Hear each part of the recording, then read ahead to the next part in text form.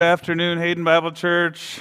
Glad to be with you again today. We're going to be spending a little bit of time in God's Word this afternoon again, and hope you're enjoying these new life in Christ lessons or these steps of the Christian life. And wanted to pray before we get started today. So let's bow our hearts. Father, we're so excited to be able to be together in Your Word today. Thank You for this lesson. Thank You for the wonderful truths of the kingdom that are ours now, that we've been washed by the blood of Christ. And we are so grateful for the ways that You work in us and for the journey that You have us on, this journey of faith and of growth and maturity. And Lord, I pray today, especially today, Lord, with this subject of victory, Lord, I pray that You would encourage hearts, and I pray that by Your Spirit You would edify and build up and just help us to have a true, real biblical understanding of the victory that we have in Jesus Christ. In His name we pray. Amen. So again, today we're going to be in step 3, basic steps of the Christian life. Step 3, victorious. And so hopefully you received the email. We had 2 attachments in the email this morning. One was an attachment for this session and another one for the session later today at 2 p.m. And this session, this is kind of an interesting subject, just I think for all of us as Christians. And maybe when you became a Christian, your new life in Christ began with joy. And of course, I think that's the way it is with everybody that comes to Jesus. And their hearts are brought to life, and they have this new existence that they never experienced before. And it's a wonderful experience to come into God's kingdom. And along with that experience, though, I know if you're a normal Christian, you all of a sudden were faced with new struggles, namely new struggles with different and varying forms of sin. And so maybe think about today what those struggles are that became new in your face, in your life, that you were beginning to all of a sudden for the first time struggle against when you became a Christian. Because the fact of the matter is that when we became Christians, we had this new life born within us, but then we're still housed in this body that is indwelt by sin. And so that's not who we are at our core of our being anymore, because all things have become new when we've been born anew into Christ. But we still have this situation where all of a sudden sin became an annoyance in our existence and that we struggle against. And so we're going to talk a little bit about that in terms of victory. You can see the little cartoon guy over on the right. He says, "Will I ever be free?" And he's wrapped up in the chains of sin. And so maybe a couple things for us to ask ourselves as we get started, the true-false section, and maybe answer these for yourself. The true-false, the first one is, if we are tempted, it is inevitable that we will sin because we're so weak. Is that true or false? We'll get into that answer here in a little while. If we sin and confess it to God, He will forgive us. Is that true or false? We have spiritual enemies who tempt us. How about that? Is that true or false? As we get into this, I want to make sure that we all recognize that our Christian walk is a growing process, a process of sanctification. And so I know personally I have spent in the earlier days, certainly of my Christian walk, I spent time looking for that magical spot in Scripture. If I could just find it, and if I could just understand that one specific verse, then all of a sudden the struggle would go away, and I wouldn't have any doubts, and my sanctification would be complete. And so I just found out that actually that's not. There's a process of growing and maturity in God's kingdom. And so you might remember probably the overused analogy of, hey, we're not growing squash in the kingdom of God that takes 3 or 4 months to grow in the garden. We're growing oak trees. The Lord is growing oak trees here. And so it takes time, and there will be a continuing time throughout your life of maturing, which is also AKA sanctification, becoming more and more separated off and like Christ in the way that you live your life. So anyway, we're going to start today with this first page along these lines, and just acknowledge first off that we are engaged in a battle. And so let's go to James 1:13 as we get started here. James 1:13 says, "Let no one say when he is tempted, 'I am being tempted by God.' For God cannot be tempted by evil, and he himself does not tempt anyone." Let no one say when he is tempted. Just first of all, let's just make sure that we understand that temptation will come, and that's a normal part of the Christian experience, that temptation comes. And so the given in verse 13 in James 1 is that temptation will set itself. It will be presented in front of us. And so we want to make sure, first of all, that we understand that it's not God who's tempting us. And so it says, if God isn't the one who tempts us, who then are our spiritual enemies? Who would be trying to get us to trip up and fall flat on our faces in sin? Who would that be? Well, let's go to James 4:4. So just look at our Bibles for these kinds of answers. James 4:4 says, "You adulteresses, do you not know that friendship with the world is hostility toward God? Therefore, whoever wishes to be a friend of the world makes himself an enemy of God." And so the world certainly is a source of temptation in the Christian experience. And so we can come up with a million examples of the world system of probably the lowest hanging fruit is the media type world, movies and things like that, or music.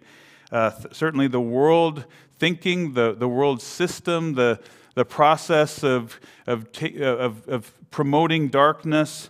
Certainly that is a source of temptation for the Christian. Let's go to Galatians 5 and look there too, right after 2 Corinthians. Galatians chapter 5, verse 17, 5:17, "For the flesh sets its desire against the Spirit, and the Spirit against the flesh, for these are in opposition to one another, so that you may not do the things that you please."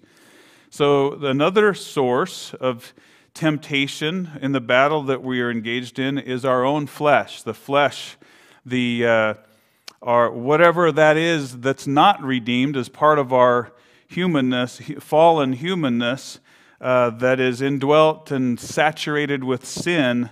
That's the part of us that's a temptation even to us. And so we need to recognize that as a source of temptation, our own flesh. And then 1 Peter 5:8, let's go back just past James again. 1 Peter 5:8 says, "Be of sober spirit, be on the alert, Christians. Your adversary, the devil, prowls around like a roaring lion seeking someone to devour." So that third enemy that we're engaged in a battle with as Christians, as the saints of God, is the devil. So the world, the flesh, and the devil are sources of temptation in the battle that we're engaged in as Christians, during our sanctification or our maturing or our growth process. So let's look and see how we should respond to each enemy. So look at number 2 there. Let's go to the wonderful epistle to the Romans, and we'll go to chapter 12. And so how should we respond to the enemy of the world? Looking at, I'm going to read verses 1 and 2 because they're basically the thesis of the 12 through 16 in Romans. Paul says, "Therefore I urge you, brethren, by the mercies of God, to present your body as a living and holy sacrifice, acceptable to God, which is your spiritual service of worship." And then verse 2, thinking about how do we respond to our spiritual enemy in the world or the world system. It says, "Do not be conformed to this world." but be transformed by the renewing of your mind, so that you may prove what the will of God is, that which is good and acceptable and perfect. Do not be conformed. And so another word for conformed is to be molded or shaped or brought into compliance with or yielded to the world. And when we talk about the world in this sense, we're not talking about like planet Earth or the mountains or, beautiful flowers or anything. We're not talking about that. What we're talking about is the spirit of this age type of world, the evil system of darkness that pervades the world. And so Paul is saying, hey, do not allow yourself to passively be molded by the world. There's an action that we need to take here. And so he says, but allow yourself to be transformed by the renewing of your mind. And that's exactly what we're doing today, is we're calling a spade, and we're showing ourselves from what God has revealed in His Word what the situation is. And the situation here is that the world will try to mold you. The world will try to suck you into its system of thinking, and it'll try to mold you into what it wants you to be, certainly because the God of this world, as Scripture calls him, the devil, who is your other enemy, wants you to think a certain way, and ultimately he wants you dead and in hell. So we want to make sure that we allow our minds to be, or allow ourselves to be metamorphosized or transformed by the renewing of our mind as we look at the truth of God's Word, and we live that truth out by faith, as we'll see today. So Galatians 5:16, let's go back to Galatians, a couple of letters over to the right again. Galatians 5:16, how do we respond to our flesh? Paul says, I say, walk by the Spirit, and you will not carry out the desires of the flesh. And so there's this phrase, this Christian idea of walking by the Spirit. And so that's another way that we should respond to the enemy. And by the way, 2 lessons from now, we're going to spend the whole time talking about being filled with the Spirit, walking by the Spirit, and I know that you'll be encouraged as we look at that. And then, again, the last enemy, how do we respond to the devil? James 4:7, let's go back there again. Right after Hebrews. James 4, verse 7, he says, submit therefore to God. So submit to God. And then it says, resist the devil, and he will flee from you. So if you submit yourself to God and submit yourself under His authority and to walk in the way that He's called you to walk, and do that by the faith that He's given you and by the resources that He's given you to walk in those things, certainly with the Holy Spirit living in you, at the same time, by doing that, you're resisting the devil, and he'll just flee from you, Scripture says. And so it'll be a fruitless attempt for him to trip you up with temptation. So you note there it says that there's 2 steps here. Resisting will not work without submitting to God first. So we want to make sure that our hearts are under the submission and the authority and the lordship of Jesus Christ, because that's the best place to be. It's certainly the place of victory. So anyway, it says the next section for questions 3 through 5 is, we can be victorious, and so who is greater than Satan? Let's go to 1 John and ask God's Word that He's provided for us to understand who is greater than Satan. So 1 John 4, verse 4, you are from God, little children, and have overcome them, because greater is He who is in you than he who is in the world. And so there is one who is in you, who lives in you now as a temple of the living God. God lives in you, and He is greater than he who is in the world. And so there's a victorious presence living within you now, because you are the temple of God. And so who lives in the believer? And he's greater than Satan. So who lives in the believer? The second one there. Let's look at 1 Corinthians 6. Go back to 1 Corinthians 6. verse 19. Paul says, "Or do you not know that your body is a temple of the Holy Spirit who is in you, whom you have from God, and that you are not your own?" You have a new owner that's taken up residence right inside of you and lives in you. And again, the Holy Spirit who is in you. And so the Holy Spirit's presence living in you, this is a spiritual Christianity that we live here. This isn't just some system of thinking or some philosophical system that men have invented. This is a real living spiritual existence that we have with the real living spiritual God who's taken up residence in us and who lives in there and in us. And I don't know that anybody could actually explain the physics of all that or anything. I can't, certainly, but God says that He lives in me, and I think that the change in my desires and affections and things like that I have experienced since becoming a believer and the way that the Lord's Word comes to life certainly attest to that, and I hope it does with you as well. So, and then who gives us the victory? Let's go look a couple chapters over, 1 Corinthians 15, 57. Who gives us the victory? Who does this? Is it you pulling yourself up by your bootstraps and just trying as hard as you possibly can?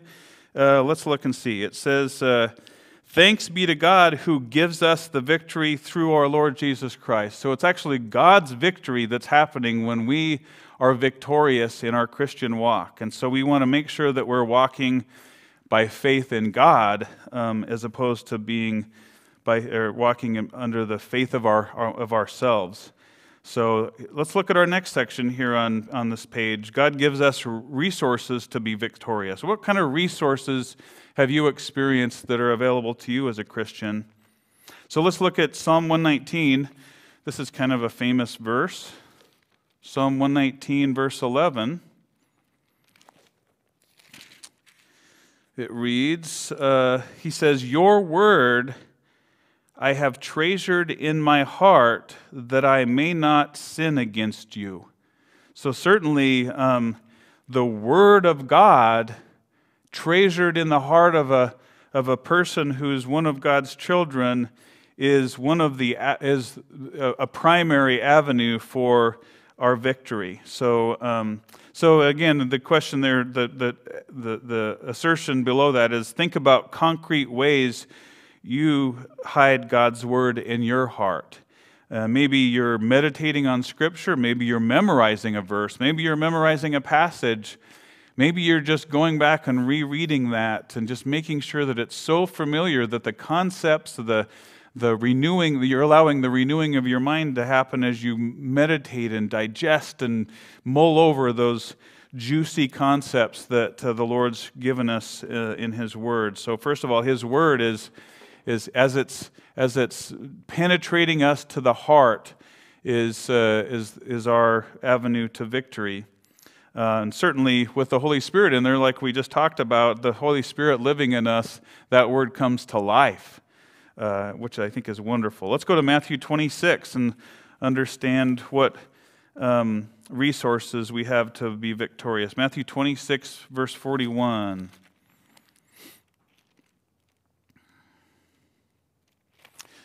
26:41 says, "Keep watching and praying that you may not enter into temptation. The spirit is willing, but the flesh is weak." And so a spiritual activity for us to avoid falling into sin when faced with temptation, the spiritual equipment that we have for fighting this battle and achieving this victory, the victory that's God's, is prayer.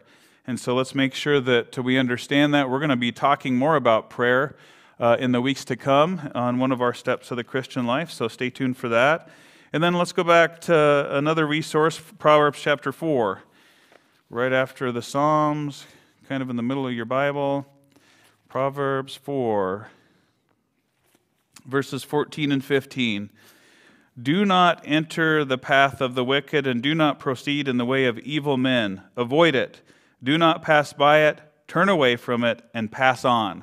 And so another thing that we have to as a resource to be victorious is the understanding that we're on a pathway with God, and that if we turn off of that pathway and allow ourselves to be taken down some other pathway after maybe our friends or the people that we associate with, not to say that we shouldn't associate with people that are part of the world, but because we want to love them and share the good news with them. But if we allow our hearts to be drawn into the same things that they're drawn into by nature, we can get ourselves into trouble and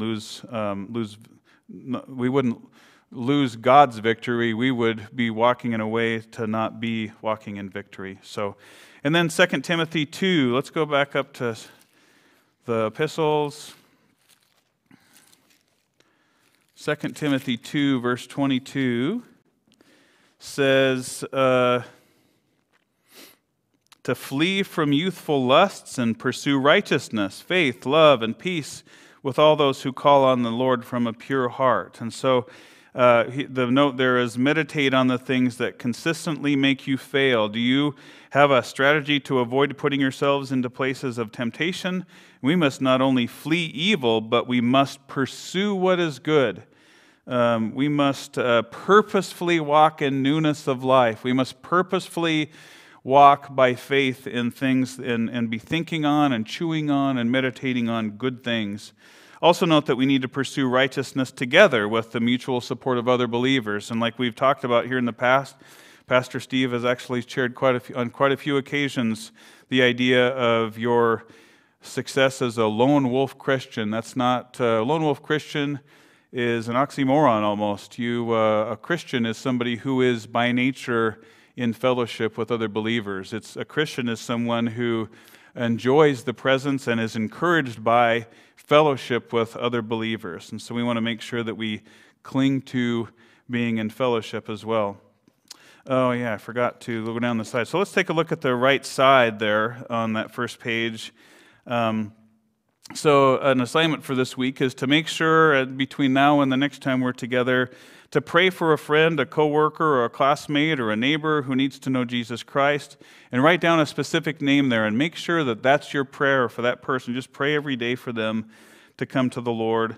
And then also affirming the truth. The Christian can conquer temptations. Can you recall a time recently when you were tempted and overcame it with God's help? How did you do that? Well, maybe write some notes down to yourself about how that happened, and make sure that you understand that it was with God's help, and that's going to be His help is doing it by faith, so that you're doing it by faith in the strength that He provides. And more on that in the future. There are other lessons that will help us with that. So let's turn the page and look at the back side. Item number 7 there, under the major heading of God gives us resources to be victorious, it says we are all tempted, but this doesn't mean that we have to sin. So let's go to 1 Corinthians 10, just for some encouragement along those lines and see what God's Word says. 1 Corinthians 10, verse 13 says, no temptation has overtaken you, but such as is common to man. So you don't have some special thing that only happens to you and that's never been a temptation to anyone else. It's just that we're fallen humans, and so we live in this situation where it's either we're subject to the teaching of the world, we're subject to our own fleshliness, the sinfulness that we have still residing in us, and also we are under demonic, satanic attack as Christians constantly. So no temptation has overtaken you specifically, but such as is common to man. And God is faithful. God is faithful. Listen to what He's faithful in. It says, who will not allow you to be tempted beyond what you are able? But with the temptation will provide the way of escape also, so that you will be able to endure it. What a kind God that we have. He not only will He not allow us to be tempted beyond what we are able, but along with the temptation, He's the sovereign God, and so He can create any circumstance that he wants to create. And so as we're being tempted in these ways by the world and the flesh and the devil, the Lord is so faithful. He won't allow us to be tempted beyond what we're able. And also he makes sure that in his sovereignty that he provides a way of escape. And so he'll never make it so that you're trapped and your only choice is to sin. That will never happen. There will always be a way of escape, no matter what. It doesn't matter if you're in a whole room covered with Doritos and bacon and all the wonderful things. You will not be trapped into having to binge eat the whole room. That's not going to be. You won't be trapped like that. So he will be so faithful in providing a way of escape. He is an awesome, wonderful, loving God for us. And so he says, so that you will be able to endure it. And so let's just acknowledge temptations are part of being human, and it's possible to overcome them. It is. It is possible to overcome them. Some of us have at various forms or times in our lives been what we might refer to as addicted to things. Like some people are addicted to alcohol, or some people are addicted to opioids, or some people are addicted to other things. And so it is possible to overcome those things with the strength that God supplies. There is hope here. And so, again, remember, this is a journey. You're in a process of sanctification. Do not lose hope. If that's you, when you've kept failing over and over and over in your mind, there is still victory in your future as a believer. And the Lord's bringing you into that, okay? So and the other thing to recognize out of that verse is God puts limits on temptations, and we can resist them. And so God, he doesn't make it so overwhelming that there's absolutely no choice but to sin. He doesn't allow that because he loves you. You're a child in his family. He's not going to allow that. What he is allowing is for you to grow and be able to walk by faith in the things that he said that you can walk by faith in, and so you can resist those things. And then in every temptation, God always, every time, without fail, he always provides a way of escape. You can bank on it. So just believe that and walk by faith in those truths from 1 Corinthians 10:13. In fact, you might want to, like on mine, I underlined that, and then I starred it, and then I probably should, maybe when I get back to my desk, I'll highlight that too, just to make sure I can see it. And then, so here's our next section. We can be forgiven. First of all, let's go to 1 John, which is going to be kind of a key part of our discussion here. 1 John, it's not the Gospel of John, it's the 1 John that's kind of back in the rear of your Bible in the sections right before Revelation. 1 John, can anyone, even Christians, claim to be sinless? Should any of us stand up and say, I stopped sinning when I became a Christian? Well, let's look at the Bible and see if that's true. John says in 1 John 1:8, it says, if we say that we have no sin, we are deceiving ourselves and the truth is not in us. Well, every one of us is subject to and does sin, and so the Lord's teaching us that over time that our tendency in that direction, because of maturing and learning how to walk in victory, that we will be further sanctified, and so we will have progress in these areas. But the fact of the matter is that we still sin. And so it isn't something that we love, it's something that annoys us and we're frustrated over at some points, but as we look to the Lord and to give us victory in the sanctification process, we can still walk forward with joy, even in that. By sinning, it says the fellowship between God and the believer is broken. And I guess I would like to say that it's not broken in the sense that it's irreparable, because Jesus Christ has brought us together with God permanently, and that will never change. But the quality of that fellowship, the sweetness of our koinonia with God when we're in sin is tainted. It's messed up. And so the Lord wants us to get back and repent and come to Him in confession, and we'll talk about that in a second, so that can be restored in its sweetness.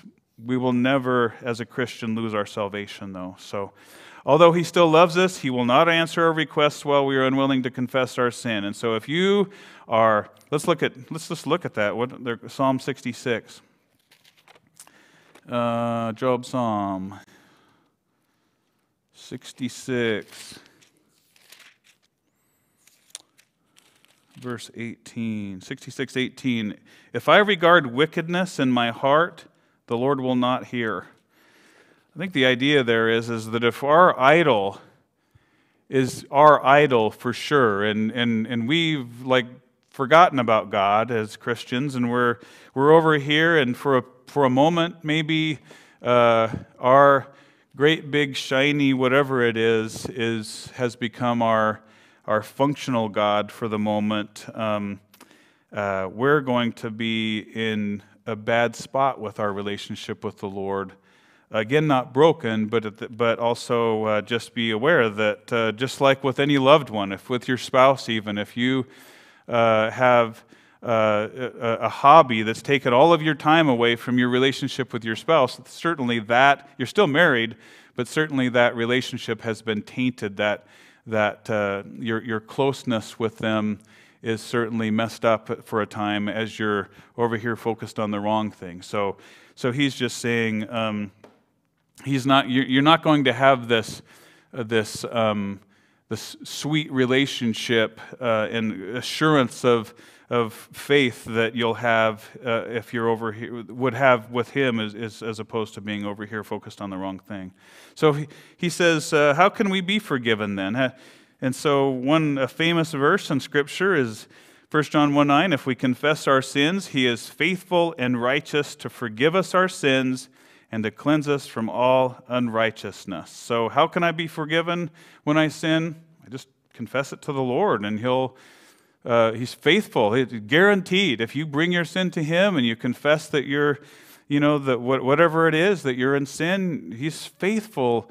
And also, because of the work of Christ on the cross, his redeeming work for each of us, he's just also to forgive us our sins and to cleanse us from all unrighteousness. And I'm convinced that cleansing not only is this cleansing that's like a forensic cleansing, a legal type cleansing, but I think it's also that he's faithful and just to cleanse us from all unrighteousness. And I think that also includes our sanctification process, where we become more and more like Jesus. Sin starts to just fall off as we walk. So what two things happen when I confess my sin? He is faithful and just to, he is faithful and righteous to forgive us our sins, and also to cleanse us from unrighteousness. Those are the two things that we can see there in that verse. When I acknowledge my sin and repent, God forgives me and sees me as clean, not as a dirty sinner or an enemy or a hopeless failure. He doesn't look at us that way. We're children in his kingdom, accepted in Christ, in the beloved. We are under grace, and he certainly welcomes us and stays us there. In fact, let's just remind ourselves of a promise in Romans chapter 5.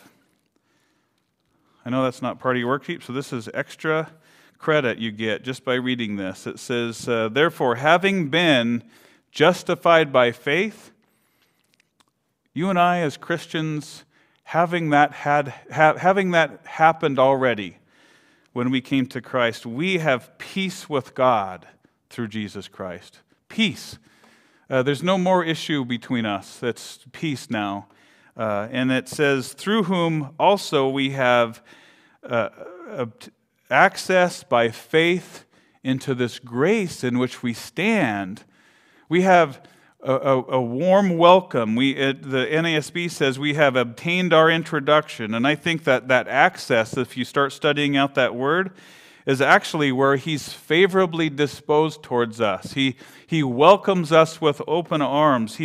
That's his heart towards us. It's like a sweet relationship with a grandparent who every time you see him, they just, you might remember from your childhood where they would just if you were, obviously, if you were a person who had that sweet of a relationship, they were just glad to see you, and they wanted you, and they wanted to hug you and embrace you. That's God's heart towards us in Christ. And so it says that He has a favorable disposition towards us, and we stand in His grace, and we exult, or we rejoice, or we are so excited and full of glory as we look forward to the glory of God, or in our resurrection and our eternity with Him. So anyway, He doesn't look at us when we sin as just this dirty, rotten sinner that He's hating and mad at us and just regrets everything and we're a hopeless failure. He doesn't look at us that way. It says, and their point is, I feel unworthy because I am unworthy, but He still forgives me because His Son paid for it all on the cross. And so we have this wonderful relationship that Jesus bought us and gave us with God. My standing before God doesn't depend on how I feel. It depends on the cross, and that will never change ever. The cross is a finished, completed work based on the grace of Jesus Christ, and we can stand fast in that work. We can be confident that we can come to God now, confessing our sin. He will be faithful and just to forgive us our sins and to cleanse us from all unrighteousness. It doesn't depend on how I feel. My standing before God doesn't depend on how I feel. If I feel like a big loser, if I failed for maybe the millionth time in this particular struggle area in my life, if I failed even for the 1.5 million time, and I get up thinking, you know what, I don't want to fail on this, and I want to, that type of a heart is the heart that God's maturing. And so it doesn't depend on how I feel, though, whether He receives me, but on that cross. And so God declared me righteous because of what Christ did, not the way I feel. And I don't need to beg for acceptance because God's mercy moves Him to be a forgiving God. Certainly the sacrifice of Christ on the cross, His only Son, is the mercy that He's provided. So how should I confess my sin? Let's look at that little box there. Confession is more than saying I sinned, like maybe a little some siblings, a couple of brothers or a brother and a sister, little kids. When one of them says, "I apologize," that's not what this is. Confession involves more than that. It involves sincerity, like you really don't want to have sinned.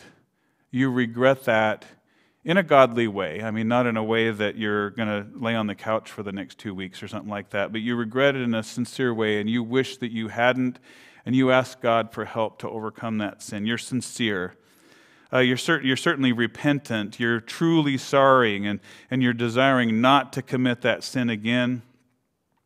You want to be specific. It's better to, when we've sinned, and the last thing we want to do is bring it up, but the best thing to do is take that specific sin to the Lord and say, Lord, here's the situation. I acknowledge that this was sin, and I just pray that you would forgive me. I pray that you would cleanse me.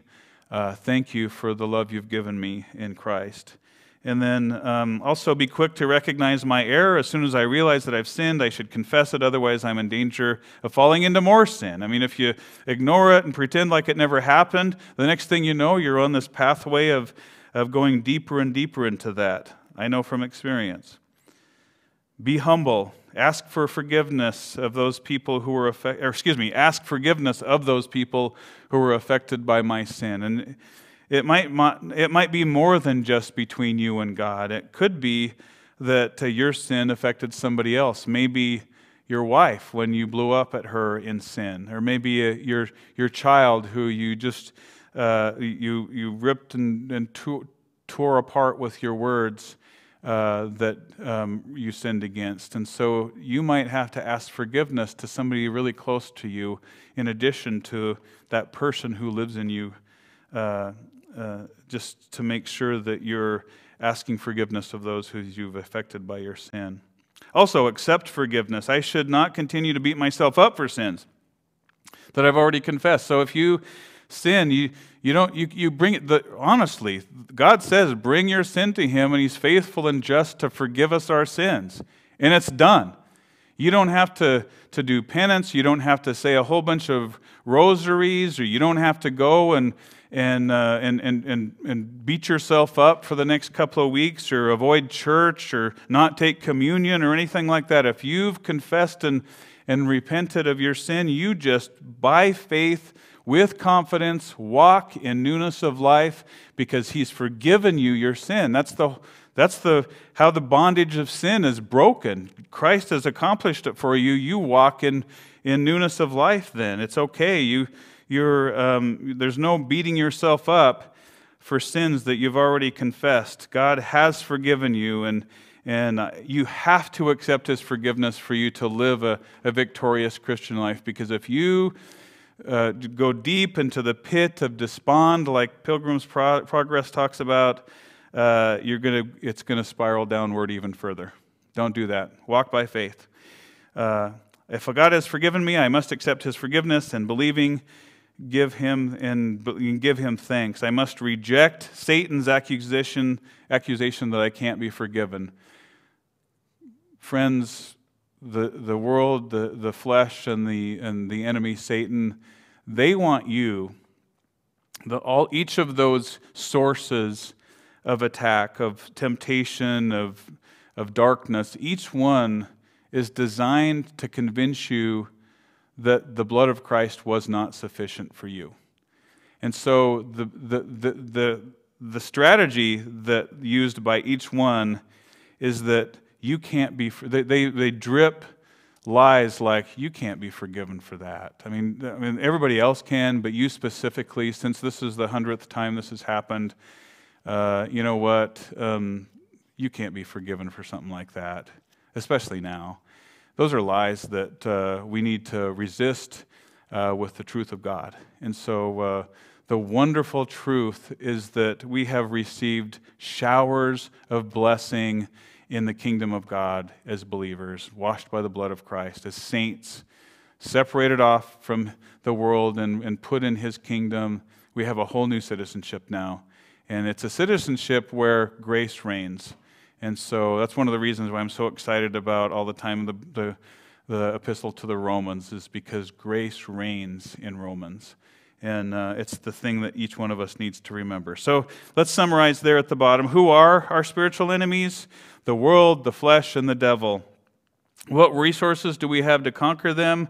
All kinds of them, namely God's Word. We have the Holy Spirit in us. We have precious promises. We have God himself at work to make sure that we're not tempted beyond what we are able. And also he gives us truths to overwhelm those temptations so that we can be victorious.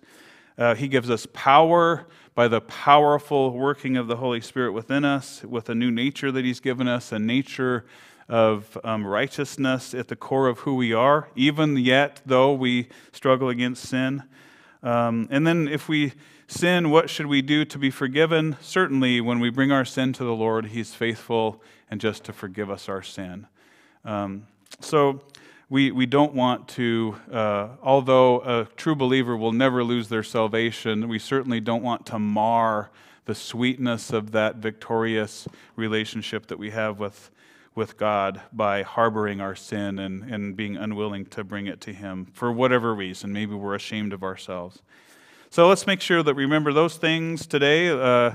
Let's look at the sidebar, making things right. The one to whom I should confess my sin is God, Psalm 32, but there are cases in which that's not enough. You need to go one step further. If it's affected another person, you need to talk to them. Just to be a faithful Christian, to tell them, hey, I've sinned against you, and this is what the sin was. And even if you think it's just a trivial thing, I want to confess that to you because I want to have a cleanness in our relationship. You can talk to them like that. That's okay. How can I be right with God who I don't see if I'm not right with my neighbor whom I do see? And so we want to make sure that we're right with each other. And then also, kind of one of the next assignments, remember how we memorized the first 10 books of the New Testament. Here's the next 10: Philippians, Colossians. Remember, 1st and 2nd Thessalonians, 1st and 2nd Timothy, and Titus are all in alphabetical order, so that'll help you with those. And then Philemon, Hebrews, and James. That's the next thing for you to memorize this week. And then each day this next week, take a look at, read one chapter per day between John 15, starting there, and going through John 21. And then spend some time memorizing 1 John 1:9. If we confess our sins, he is faithful and just to forgive us our sins and to cleanse us from all unrighteousness. Use your Bible. I think that's a mixture of multiple translations that I just said. But anyway, take a look at that. Memorize that verse. Hide it in your heart so that you can have confidence that when you bring your sin to God, instead of being ran over by sin or by the sin that results from the temptation that you face, instead of being ran over by that, that'll help you remember, if I just bring it to the Lord, he's faithful and righteous to forgive it. And not only that, but he's going to cleanse us from all unrighteousness. We want to make sure that we are convinced and let our mind be renewed in that truth every single day. That's a key thing for us to understand as Christians. So anyway, hope that was an encouragement to you. And look forward to next Monday. I hope you're enjoying this series. I sure am, because this is foundational truth that each of us needs to have repenetrate our hearts as we walk this Christian walk. So let's close in prayer. Lord, what a blessing it is to have been faced with these truths of our victory that we have as Christians. Thank you for the victory that you've given us in Jesus Christ, our Savior. And Lord, thank you that we can walk in a victorious way. And we pray that you would help us with that every day, that it would be your strength that we're walking in by faith in the resources that you've provided. And Lord, we pray that it pleases you and blesses your heart as we do that. And we pray that you would help us to be always oriented towards you, Lord, and not be sidetracked off onto our failures or even to other shiny things of the world, Lord, that take us off track, but to be always oriented towards you, Father. In Jesus' name, amen. Thank you, guys.